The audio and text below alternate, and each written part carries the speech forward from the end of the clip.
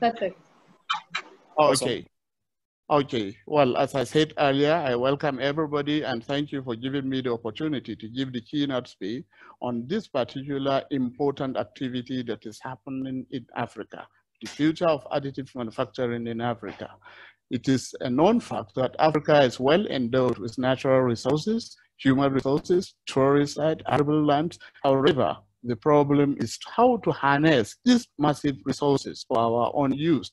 Different strategies have been put in place. Many are basically traditional. Then we realize that it is important that we find a way of changing our own mindset and see how we can upgrade. Yes, Africa must adopt advanced manufacturing technology in order to upgrade. How can we do that? And why is it necessary?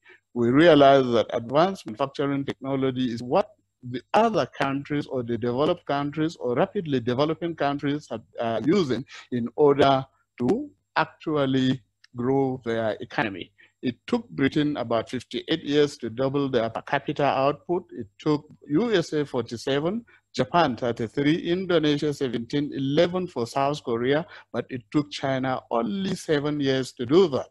This is amazing, and therefore it is important for us to see how we will be able to use this particular technology to develop. You can see that different countries that adopt advanced manufacturing technology grow gradually along the line, and you can see from 1980, China was number 7 in the world, 1990 was still number 7 in the world, adopting this advanced manufacturing technology around the time of 2000. China started to rise, and then now in 2018 up to 2019, perhaps 2020, China is still leading the world. And you can see that South Korea wasn't even number 25, it was about number 25th in 1980, but South Korea, South Korea is now maybe number 5 in 2018. So this is an amazing way of making, quickly finding a way of growing the economy. We have been enjoying very smooth ride in that particular aspect of development until recently when coronavirus disease that is coded COVID-19 just came in towards the end of 2019, precisely in December, maybe 31st December, when Wuhan in China got this particular world pandemic. It has disrupted economic activities, health, education, many other sectors. And the government around the world introduced travel restrictions in order to contain the virus. The situation is still unchanged. We are trying still to contain it. So what is happening globally and what is happening in Africa and particularly in Nigeria? The fact is that the number is, as the confirmed case, is approaching 5 million, while at the global level, then the number of recovery is about 1.7, while the death is about 3.22. What is, 3,200 something. Then in Africa, we have confirmed cases of about 91,000, and then we have recovery of about 36,000, then a death of almost getting to 3,000. This is remarkable, and therefore the world has been challenged. Everybody has been challenged. We have witnessed something that has never been seen globally. This is a different terrain that we've never envisaged. And it came when we were unprepared. Consequently, we realized that there was a lot of shortages of medical facilities and supply. So in total, we realized that this has given a lot of lessons to Africa. One of the lessons is that it has tested our social, economic, and political resilience. This is number one, and this is truly everywhere in Africa. There are a number of measures that have been taken by government to see, and people have been, put in kind of isolation, quarantine. All these are all kind of tests that comes with this COVID-19. And then COVID-19 has actually made Africa to really think of investing in health system. We also have this particular aspect that lack of essential healthcare supplies has triggered now a debate about the necessary industrialization of Africa. It is now or never. Industrialization, as we've been preaching industrialization for a long time all over Africa. Only a few African countries are able to really get a path that they have defined, and they're making progress along that line. However, majority of African countries are finding it very difficult to really find a way of creating their own industrialization. We rely on we consume whatever that is produced outside with little input within the countries to produce our own products. So these are the three lessons as I mentioned earlier. So what is the problem with that? When the COVID-19 struck, it was difficult for the conventional manufacturing technology to provide some support. Can you hear me? Hello? Yes, we can hear you. Okay, it was difficult for conventional manufacturing technology to provide immediate support. Why? The conventional manufacturing technology is cumbersome and it relies on so many activities. The value chain is very long, and therefore it is really pertinent for some activity, for a new manufacturing technology to come and rescue the situation. And that is where additive manufacturing provided the needed intervention at the time when it was desperately required. The fact is that it requires no tooling, it requires nothing for you to set up the additive manufacturing technology. It is only the printer design that includes computer and software, and then the materials for your print. Any other thing will be secondary. So this is all about setting up even a mobile factory. You can have everything in your back to start production, which we'll be able to notice in the next few slides. So what is this additive manufacturing? Additive manufacturing is one of the advanced manufacturing technologies.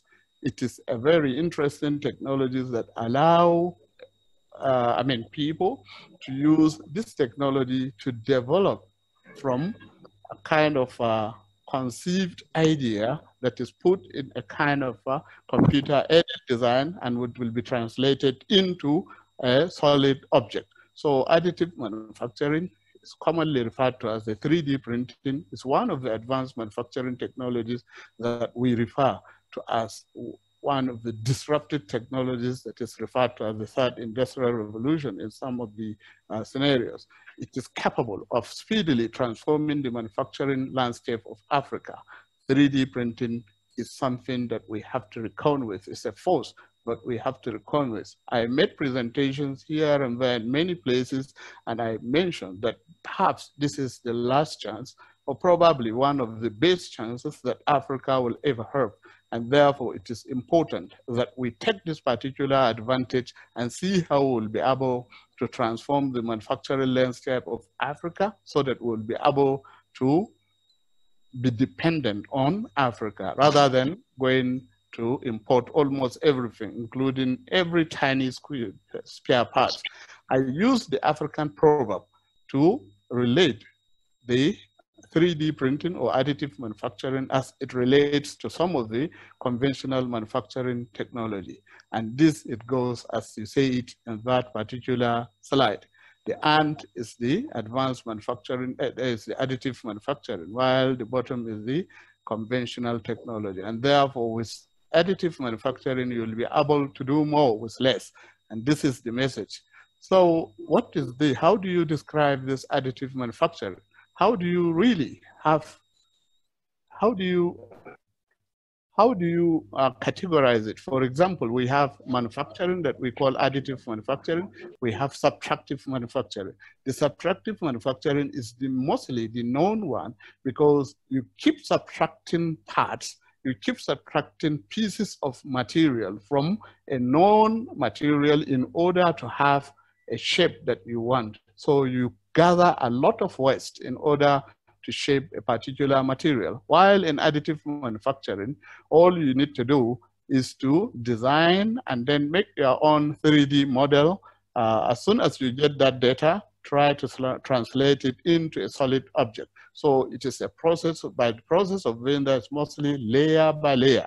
And therefore, at the end of the day, you end up with minimum waste. In some cases, no waste. So this is a very important manufacturing technology.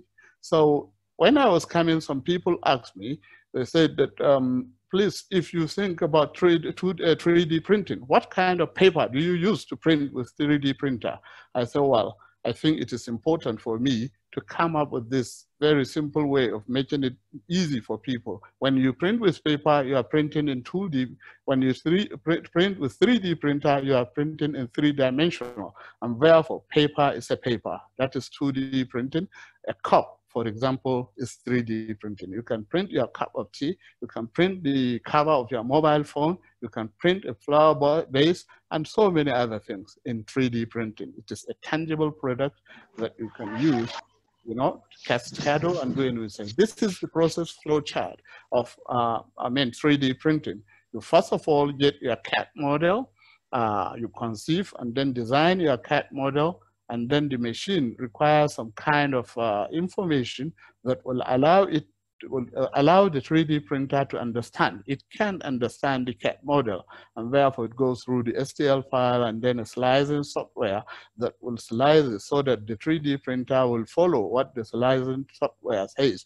It will now continue to deposit layer by layer. At the end of the day, you have a replica of what you have in the 3D CAD model. The process is really interesting. There are different kinds of 3D printing processes. We have the technology, we have the processes, and then we have the material. The technology varies. Basically, there are about 8 or 9 different technologies, and a number of new technologies are coming up. Most of them have their roots related to one of these. One of the technologies that is very popular is called the fused deposition modeling, FDM, and it uses almost all the materials that are available. And this fused deposition modeling is what actually we proposed for the African, or recommended for the African Union when they said they would like to adopt certain, they would like to adopt some technologies for Africa. They selected 8 different technologies, and then I made a presentation, recommendation of 3D printing technology. Out of the different 3D printing technologies, we believe that diffuse deposition modeling, which is the FDM, is the easiest to adapt, and it can be replicated. It is fairly cheap compared to others, and it is very simple to use. And therefore, this particular technology of fused deposition modeling is something that anybody, a beginner, can start. I mean, it can be in the academic institution or any other place. So you can see that the materials that are used for 3D printing now, they have no limit, actually. All these materials are possible to do. Before, it was only polymer, mostly plastics. Now we can use almost all the known materials to 3D print and get the required result. The things related to 3D printing, since it started, it made a comeback around 2013, and since then it has been increasing. So the increase, it is showing that we will have something like within the next few years, like 6 years, about $12 billion business within that one. And basically there are 3 components: the printers, the materials, and the services. We expect that the material or the printers, the production of printers will be everywhere very soon, and therefore it will be saturated, the market. However, we'll keep expecting diversification in the areas of materials for 3D printing, and services will actually increase. I do not want to go into details related to the materials, but you can see that metal powder, that is the metal 3D printing, is rapidly gaining ground everywhere. That is to say that if only these things succeed, Africa will have a lot to really expect in the transformation of its own industrialization process.